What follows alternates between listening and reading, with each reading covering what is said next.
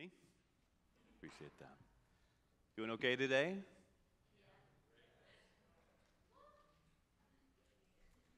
Going from 80 degrees to shoveling tomorrow. Such is life. By the way, if you're joining us online, we are going to have communion together at the end of this service. So if you do not have elements, go ahead and gather those. And I'm looking up to our camera people. I was told that we're down a camera person, so I have to remain. You're laughing. You're laughing. You've been here before. Maybe I'll cage myself in. That'll help me not to move. But yeah, stay in this box. We'll see how that goes. I want to give a shout out to Rick Bovell. Rick, where are you? Why don't you stand up, Rick? Why don't you stand up, stand up, stand up?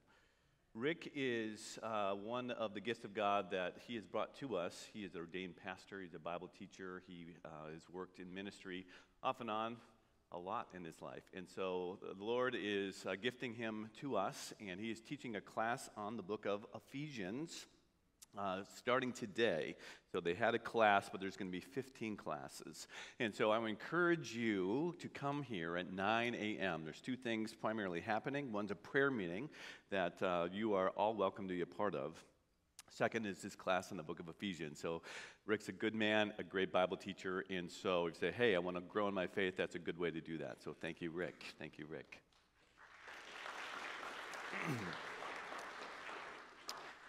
Also, if you have not heard, a good friend to this congregation and a good friend of Jesus's went home to be with the Lord this week. That is Larry Smith. Larry sits there typically every Sunday for 61 years, a part of this congregation. And he went home to be with the Lord quicker than we anticipated. Yeah, I don't want to get into all of that because I'll start crying. So you are invited to remember him, to honor him, to worship together as a congregation, group of people. Two opportunities. Today, visitation from 3 to 5. That's going to be happening at Olson Funeral Home, and you can look them up online, get the address for that. That's happening today, 3 to 5.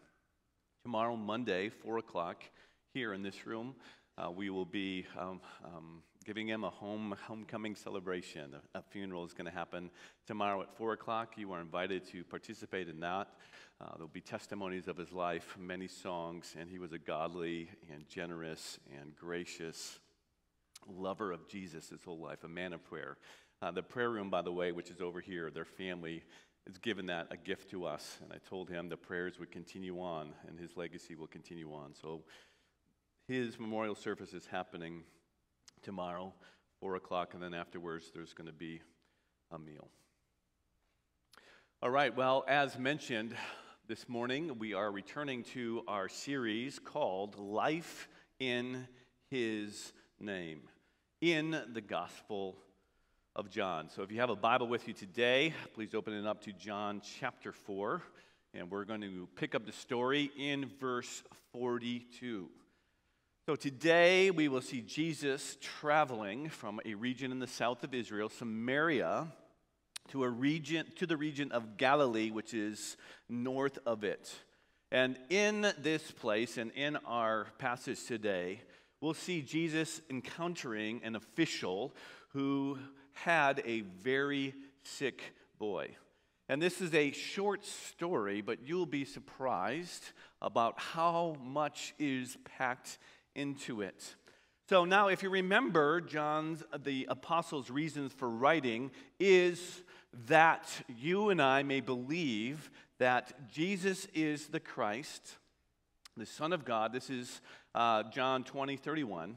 That we may believe that Jesus is the Christ, the Son of God, and that by believing you may have life in his name. This is John's aim for writing this gospel inspired by the Holy Spirit, to prove the identity of this man called Jesus, that indeed he is the Son of God, he is the Christ, and that we would believe in him, put our faith in him, and in so doing that we would receive life that is abundant, life that is eternal in his name. So this is what he focuses on. And my hope is that from the story today, that we would learn some important spiritual truths.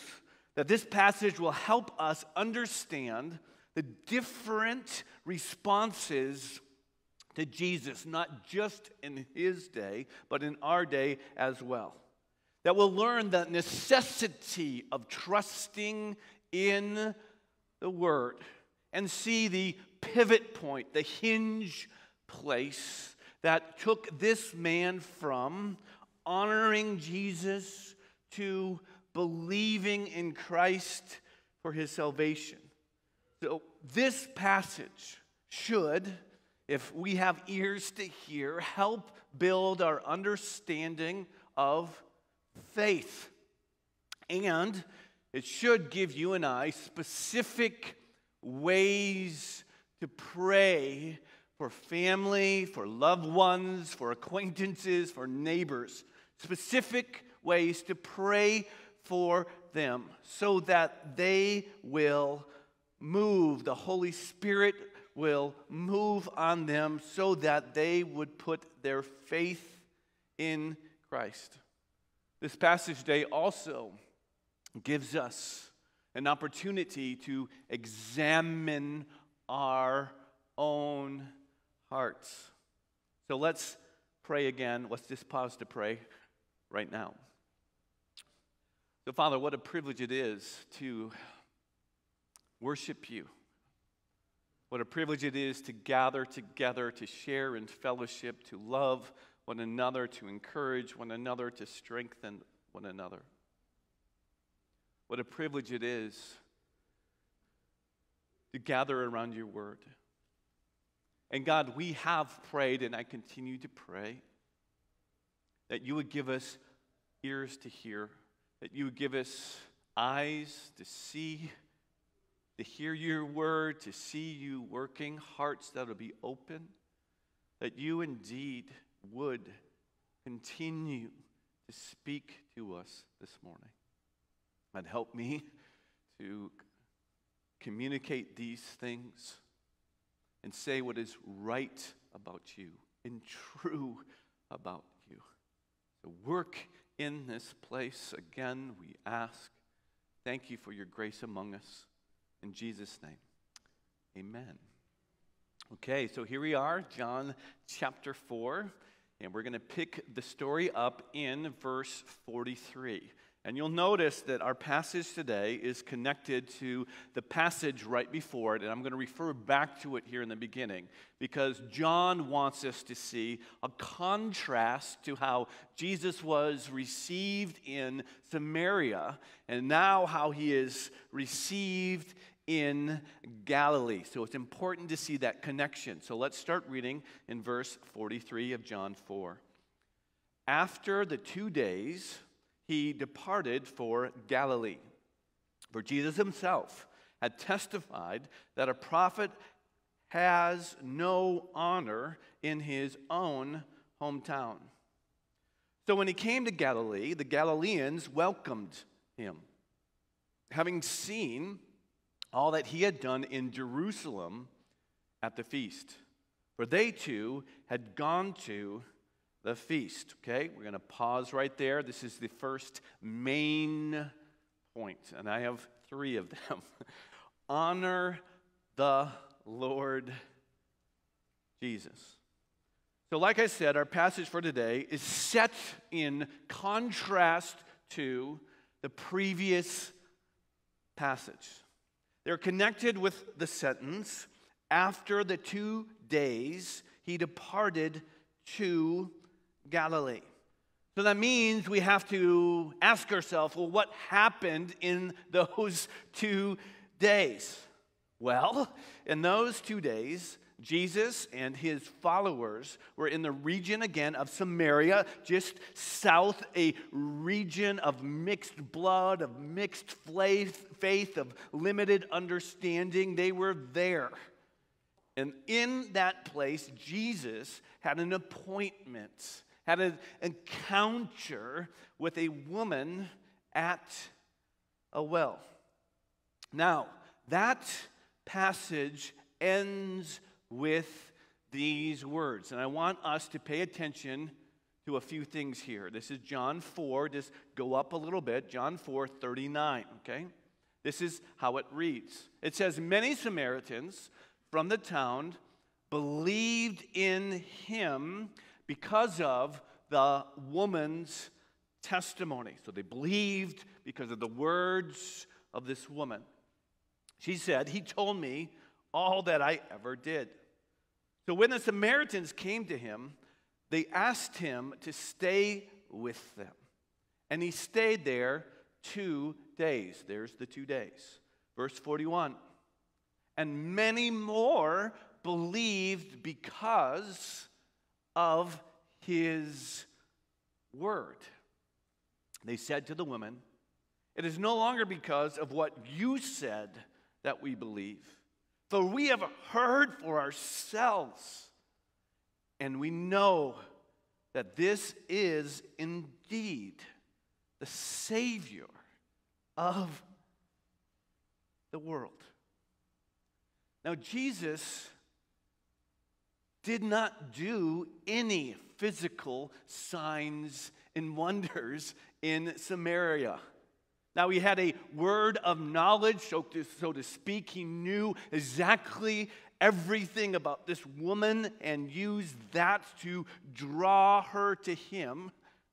And this woman then believed him, at least to be a prophet. And she ran back to town and shared her words, her testimony of this person named Jesus. And it says that these people, some people, believed. And these people, because of her testimony, then came out to hear this man, to hear the word of God to them. And then they believed.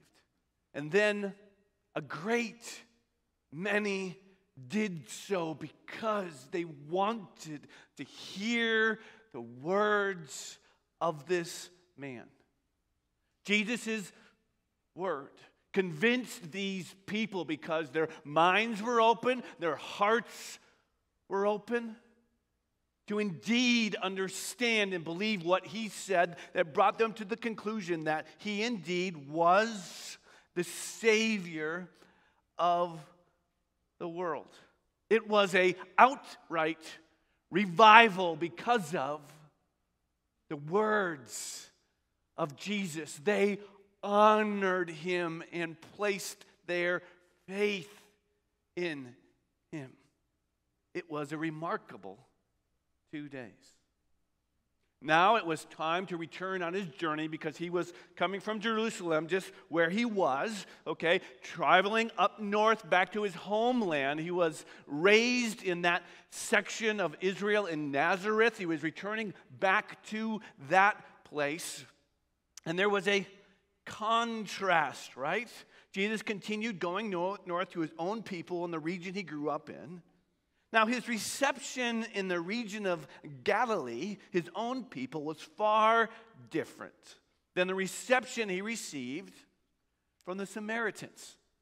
He was not honored by the Galileans as he was honored by those in Samaria, those half-breeds. Now, why was this? Why was this different? What was the difference? You would think that these people, the Galileans, those who are Jewish, those who adopted and embraced all of the Old Testament scripture, would have indeed embraced him, but that was not the case. Why? It's recorded, Jesus teaching and saying, well, because a prophet, a man with, or a woman with the word of God, they have no honor in their own hometown. So that makes us ask the question, well, why does a prophet have no honor in their hometown?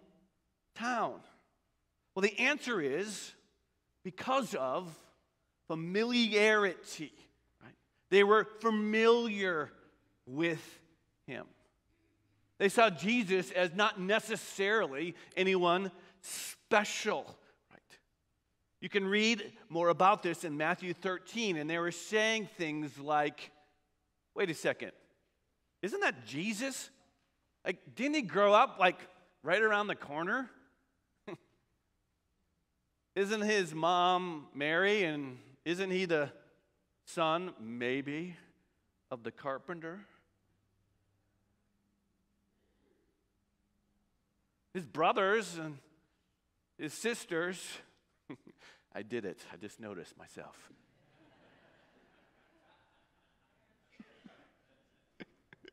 You knew it was going to happen. Okay, stay, Dave. Okay, his mothers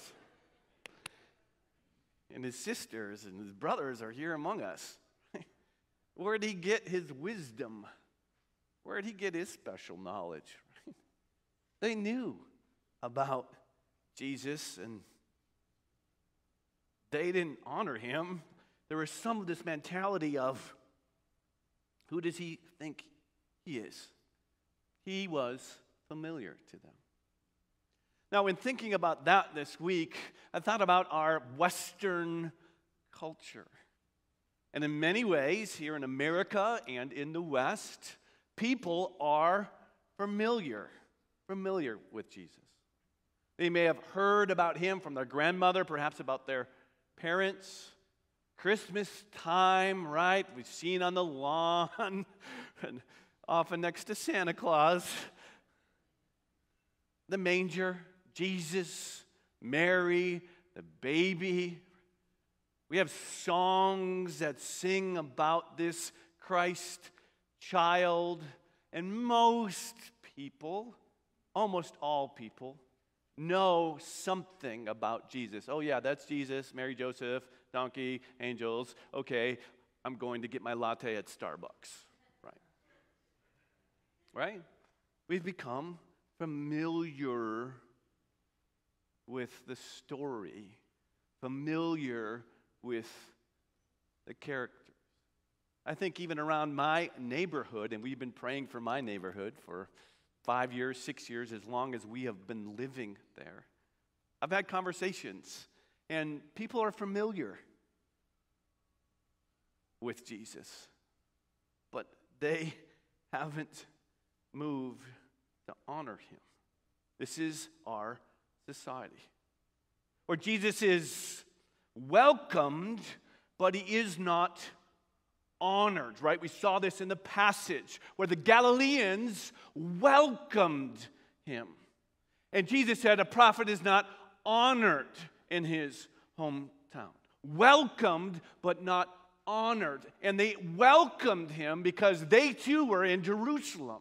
And if you go back in John, you'll see that Jesus did signs and wonders while he was there in Jerusalem. Obviously, a healing, or this man we're going to run into in just a moment, wouldn't have asked him up to heal his son. He did some things there. These Galileans were there, and they're saying, wow, this guy can do some stuff, right? And so they said, well, they welcomed him because they wanted Jesus to do the stuff there as well. And I've found this very true, especially here in America, that people will welcome Jesus as long as he does some stuff for them, right? Heal my daughter. Bless my finances. Help me to be calm. We or American society, and society perhaps in Christianized places, they'll welcome Jesus as long as he does things for them. But he's not honored as the Savior of the world. We will welcome him for what we can get from him, but we will not honor him for who he is. They, people who are familiar, they see Jesus as a means to an end, a way to get something, but not as an end in himself. Honoring Jesus for who he is and serving him and following him and treasuring him. Treasuring him is miles apart from welcoming him because he might get you something that you want. I've seen it. You've seen it. Our society is full of people who think this way concerning Jesus. They'll welcome him if they give him what they want, but they won't follow him, they won't serve him, they won't recognize him for the Savior of the world. And they'll turn their backs on him if he doesn't deliver what they demand of him. This sound familiar to anybody? I've seen it. I'm not following Jesus because I prayed and he did not heal my grandmother the way that I wanted, so phooey on Jesus. You and I know that story. Now I have to ask us in this room, listening online, either now or in the future, do you just welcome Jesus for what he can do for you? Or do you honor and love him for who he is? I want you to think about that.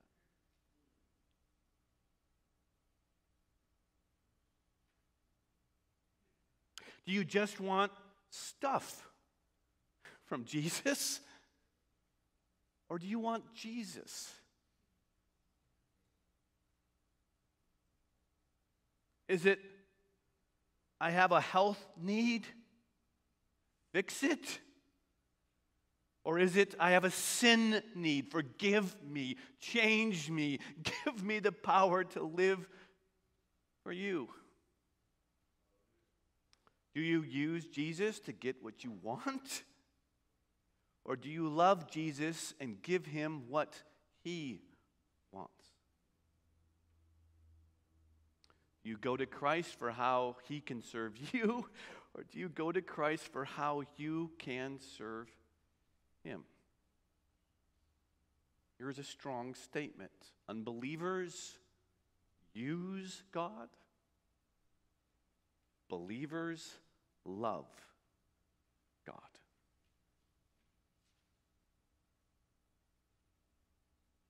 This thought is drawn out from this text, right? In the opening encounter, right? In the opening comparison. The Samaritans believed the word of God. They didn't need signs. They didn't need wonders. They didn't need packages from God. They didn't need any of that. They believed what he said because he said it. And they put faith in him because of the word of God. And in contrast, those who now become familiar, they just welcome him because they wanted to see the stuff, right? Not honoring him for who he was. This is the background. This is the setup to this encounter.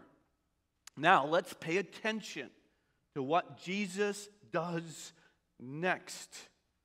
How he tells the truth and moves this man, this person, into saving faith. This is John chapter 4, picking up the story again in verse 46. So he came again to Cana in Galilee. We've heard of this place before if you're paying attention to John. This is the place, the very town which Jesus performed his first sign in turning water into wine. And at Capernaum, that was a town about 16 and a half miles away, there was an official who worked, according to the Greek,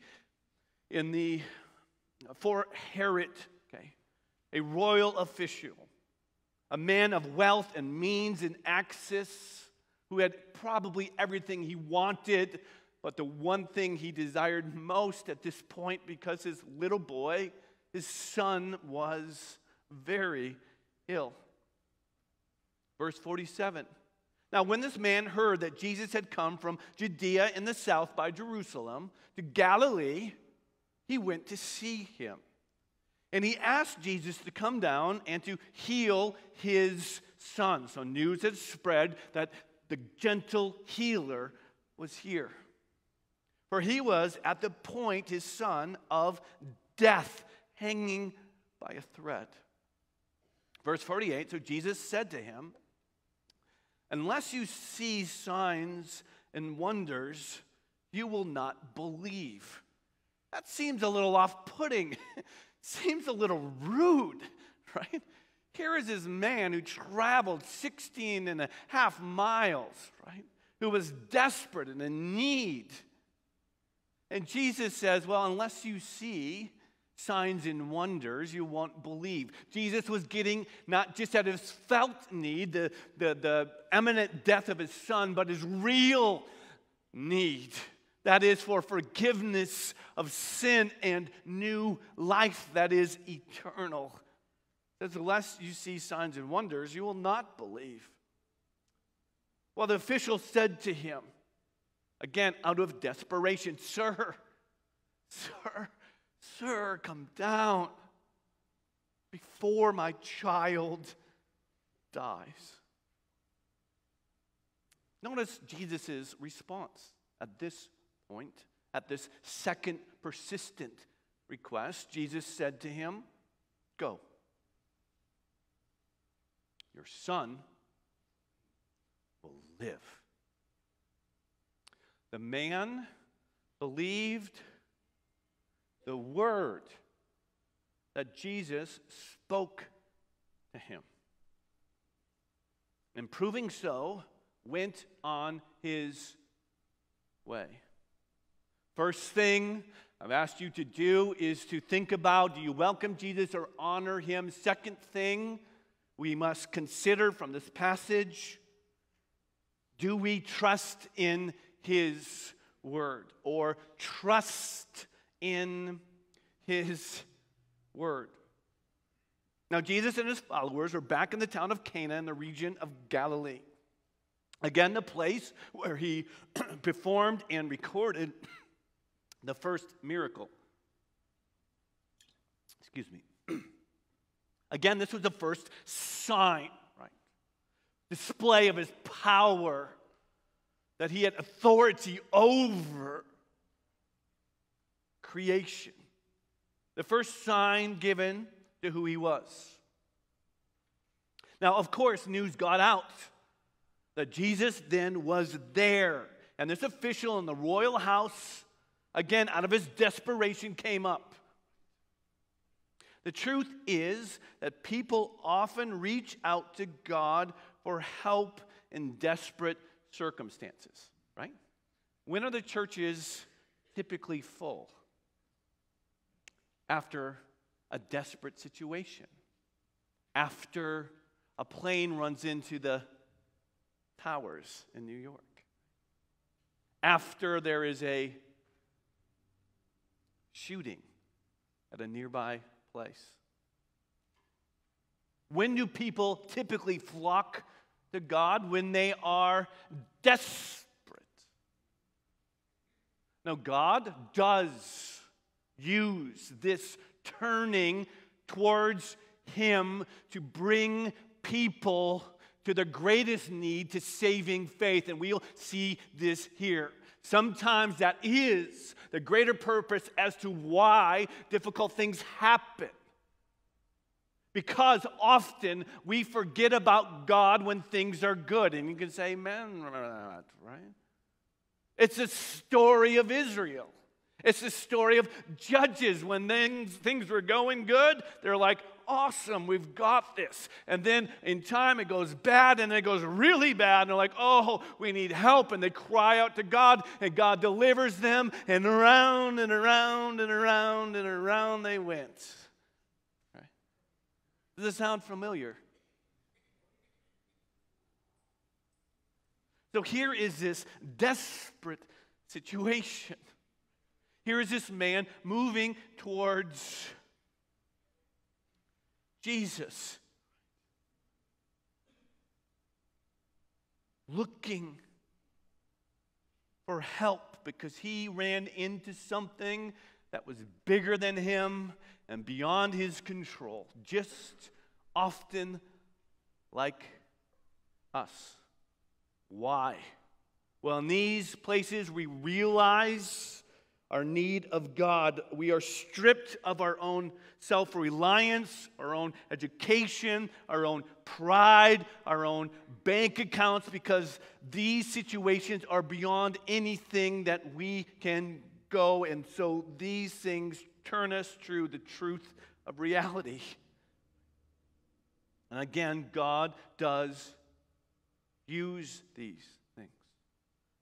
God will use these things and the measure of faith we have to move us to place our trust in Him for salvation. He is looking to move people from seeking Him for what He can give them to believing Him by or at His word. This is why Jesus responded the way He did to this man who was desperate, to the man who traveled a long way. Notice that He said, "Go with me. Go with me." Notice Jesus did not go with him physically, but sent His word ahead of him. He was moving this man from trusting in Jesus' abilities to trusting in Jesus' word. And He moves us the same way. Will you not just believe in what He has done through His miracles? And we'll see more through the resurrection, which we do have to pay attention to. All of these things point to His identity. But will we ultimately believe in the one who says that I am the Messiah? I am the Savior. I am the bread of life. I am the Lamb of God. This man had this opportunity, going from desperation to believing His word. And he believed. So we have to again ask the question, do you trust the word of God? And do you know what it says is true? And do you trust yourself to it for what it says? Because if you honor Jesus, you honor what He says. Makes me wonder sometimes. Have you become overly familiar with the word that you're like, yeah, I'll get to that. It's good, but I got Instagram to follow. Makes me wonder a little bit, where does God's word, where is it in our heart? Where is it as a congregation? Have we talked ever about reading the Bible in here before? Have we ever talked about that? Treasuring, honoring, coming to it as this is the one who gives and has the word of life. Honoring it as a special place in our mind, in our hearts, treasuring it because we treasure the one who gives it to us. Jesus gave him His word, and this man chose to believe and trusted the words of Jesus, proved by his actions. He went on his way. In America, again, we have Bibles galore, right? I have more Bibles on my iPhone, right, than most of the world has access to. Right? And some regions have very little access to. I remember hearing a story back when Bibles had to be smuggled into places like China. I remember reading this story where they smuggled in this suitcase full of Bibles, and they were there trying to distribute them primarily to church leaders and congregations because people were gathering and didn't even have the scriptures. This man, I could just picture the scene in my mind, was with this group of people, and he only had one scripture, one Bible left. And he started to rip off pages and give them one at a time to people. They wept, having a page. The Word of God. They were so hungry to know God, have His Word. God, help us to have that hunger. Do you trust it? Do you treasure it? Do you read it as what it is, the very Word of God? God, speak to us. Jesus gave this man an opportunity not to believe Him because of performing a miracle, but will you believe because He said it? Do you believe that Jesus will come back because He says? Do you believe that there will be a resurrection of the dead because He says it? Do you believe that there will be an inheritance because He says it? Do you believe that there will be a judgment because He says it? Do you believe that He is the Son of God because He says it? This is moving from welcoming Jesus to honoring Jesus to then, thirdly, putting your trust in Jesus for salvation in your very life, in your very eternity. So let's see what happens next in the rest of this story. This is John 4, starting with verse 51. So as this official then turned, heard the word of the Lord as he was going down back to his home in Capernaum, his servants who were there in town met him. So he was traveling their way, and he stayed overnight someplace, and they were coming to talk to him. His servants met him and told him that his son was recovering. So this man asked them, "Tell me, when did this happen? Tell me the hour when he began to get better." And they said to him, "Yesterday, at the 7th hour," which is 1 o'clock, by the way. At 1 o'clock, at that moment, that's when the fever left him.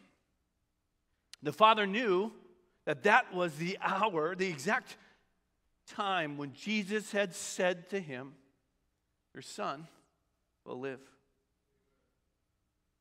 And he himself believed. Okay. This is a different belief than an honoring of his word. He believed who Jesus was.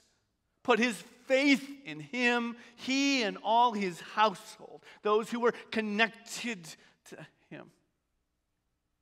This was now the second sign that Jesus did. We had come from Judea to Galilee. Third point. We're going from honoring the Lord Jesus, trusting his word, believe in his name. Third point. So again, this official and his entourage, those who were with him, were heading home. Servants were at home were coming to meet him, and they met. And he told him his son was recovering. By the way, not all healings of God are instantaneous. Very quiet, right? Sometimes, well, if God is moving, then I have to pray and they'll immediately get up. That is not always the case, right? It says your son is recovering. This was a pivot moment. This was a turning moment. It was from one thing, being dead, to now having the word of life becoming alive. And he was recovering, right? And this man then investigated, right? He didn't he wasn't like, I'm so glad he's better. I got what I wanted, okay? This was beyond just welcoming Jesus. He was believing his word, saying, wait a second. Right? He wanted to verify what took place. Say, tell me exactly when there was a turning, when he went from death to life. And they said, well, at 1 o'clock. And he's like, Jesus made the difference. Jesus did that. There is an investigation of God's working. I believe the word, and now I see this evidence. And when we pray for people, and when we're praying for things, and when you pray for things, don't just pray for the thing, but after something happens, look for the evidence of what happened and then give glory, right, to the one who had answered that prayer. So this man didn't just get what he wanted, he got what he truly needed. And he believed in Jesus. Right? It was not just welcoming him for what he could get. He trusted him. He believed in him. And he loved him. Committed his life to him. Committed to following him. Put his faith in him. And received life in Jesus' name. Sound familiar, John? Yes, it does. Why this is here. This was the point of salvation. It was a point of trust. It was a point of belief for both this man, his entire household, and many revival broke out. This is often how God works in people's lives. From hearing about him, to perhaps welcoming him, to honoring him, to trusting in his word, to giving their life to him. Does that sound familiar process? When you think about the people in your life, where are they in that process? Now, I've run into Samaritans, right? People who are ready to believe right now. I've had the privilege of leading people and introducing them to the Word of God, who is Jesus, the Lamb of God, the Savior of the world. Other times, because of familiarity, especially here in the West, perhaps in your school or your workplace or your neighbors, perhaps even your kids who perhaps grew up in this place are no longer following Jesus. They'll welcome him when they have a need, but they don't honor him. Does this sound familiar? Come on, right? How do you pray for them? Pray that they'll move from welcoming Christ to honoring Christ, to being familiar with his word, to believing in his word. And in so doing, seeing the Savior of the world and putting their faith in him. The difference between being familiar with Jesus and following Jesus. Are you hearing me? Is he or is he not the Savior of the world? Is he or is he not the Word of God that John gloriously declares from the beginning, from the beginning of this gospel? In the beginning was the Word. The Word was God. The Word was God. He was with God in the beginning, and all things were created by him and for him and through him. He is the light that broke out in the darkness. Is he God in the flesh, or is he not? Because if he is, you better pay attention. He's not one among many. He is the one and only. No one like him. No one who was resurrected. No one who has the word of life. No one like him who was prophesied, who was proclaimed, who was received, resurrected, who was glorified, who gives us his promises. You and I have to figure out for ourselves who he is. That's why Jesus asked Peter, "Who do you say that I am?" Because who he is matters. Jesus does not have only power over sickness and disease, he has authority. He's over it. He can tell it what to say. This is why this is the second sign. Not only is the God of creation, but he's God of everything. And when he speaks, things happen. Jesus didn't need to be physically present. All he needed to do is say the word. Boom. Changes. Why did John record this? Why did it write down? Why did the Holy Spirit direct him? So that we would see how people interact with Jesus, from Samaritans to Nicodemus to disciples to Pharisees to a royal official in desperation. And there are people just like this all over and at all times. Do you believe in his name? That's the point.